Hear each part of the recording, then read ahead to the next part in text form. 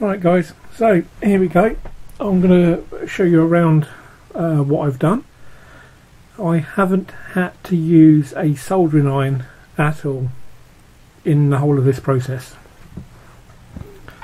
So, Raspberry Pi, it's already got Octoprint on this micro SD card. It's Raspberry Pi 3 Model B Plus, and all I've got is just some double-sided tape on the bottom side of it for now. So that's the Raspberry Pi. What I wanted to do is be able to power this without using a soldering iron and getting it all to work just off of the power supply in the bottom of the printer, without using a soldering iron.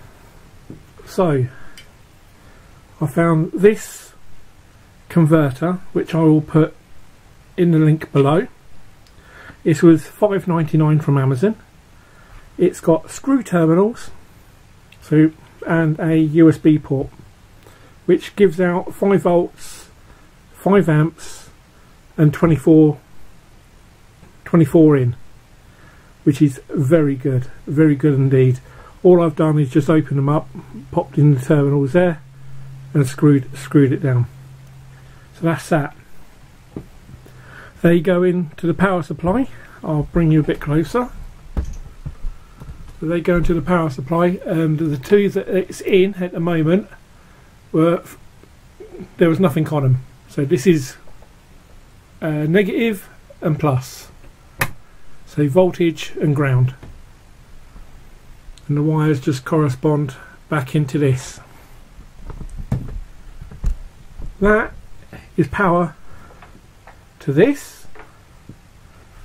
I then use a standard USB to micro B to power the Pi. So by plugging this in here, plug in this in here, and then when I turn it on, that would power up. This cable here is the cable that comes from the board where you would normally have the Raspberry Pi plugged into, and all I've done is fed it down. There's a little hole just enough to get a USB cable through, where the power for the Z motor is.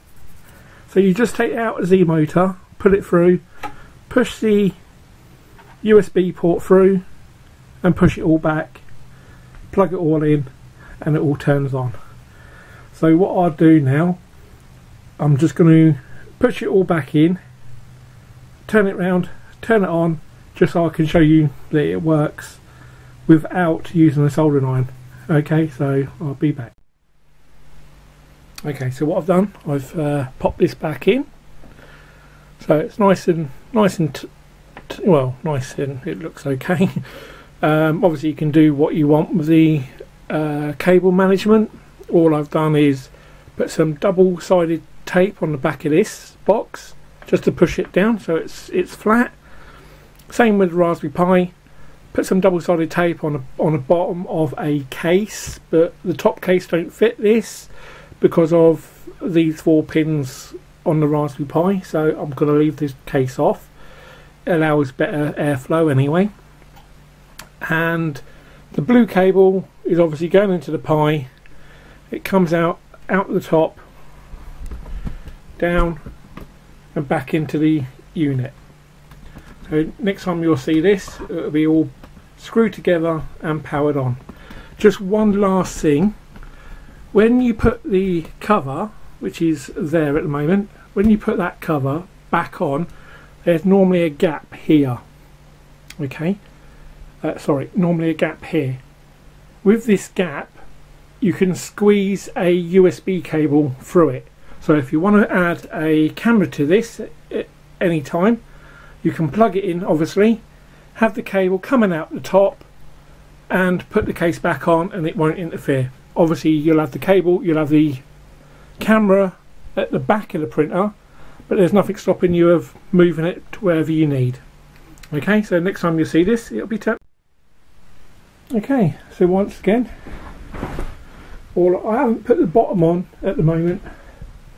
The bottom's still here because I'm going to put the printer back in its place over there with a webcam on it as well. But at the moment it's here. As I've said, this blue cable goes to the Raspberry Pi inside the casing. You just make sure it's plugged in. I mean, if you really want, you can move the board, you can move it around and have this inside the case. I'm quite happy with it outside, it doesn't matter. I can still print anything from the USB ports over there. I'm just going to turn it on.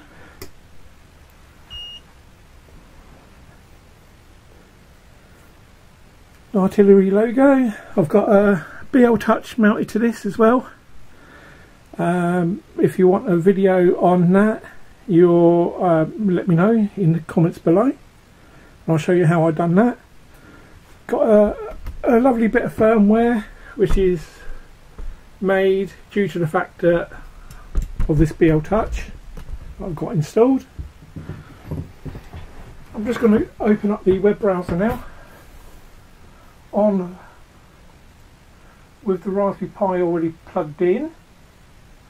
Can't see this, but I am just signing into it. There we go. Come on.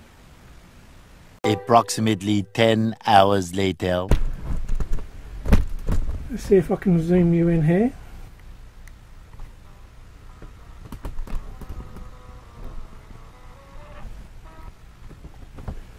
Okay, so you can see the screen there.